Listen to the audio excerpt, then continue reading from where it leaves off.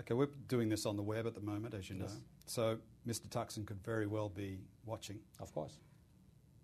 What's your message to him? Come home, face the charges, fight the legal case himself in Thailand. Why do you have to be in hiding?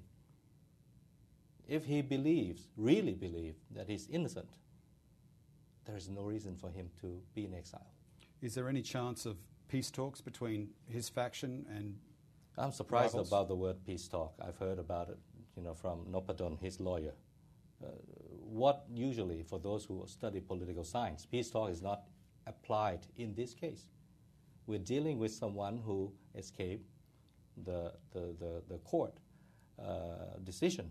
He was found guilty. He was convicted of corruption charges. Why not come back and face, and fight the case himself?